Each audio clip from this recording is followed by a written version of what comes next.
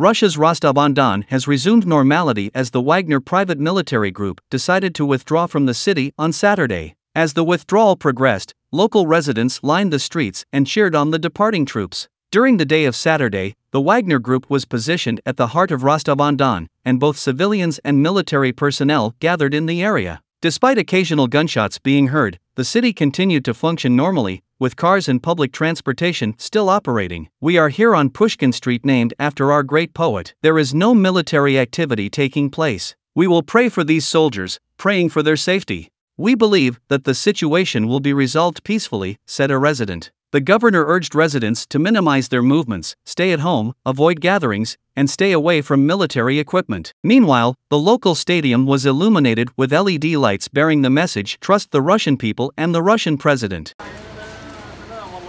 Мы находимся с вами на Пушкинской улице, посвященная нашему великому поэту Пушкину Александру Сергеевичу.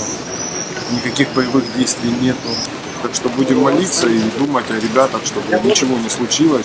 Но я надеюсь, что все закончится миром, так и должно закончиться.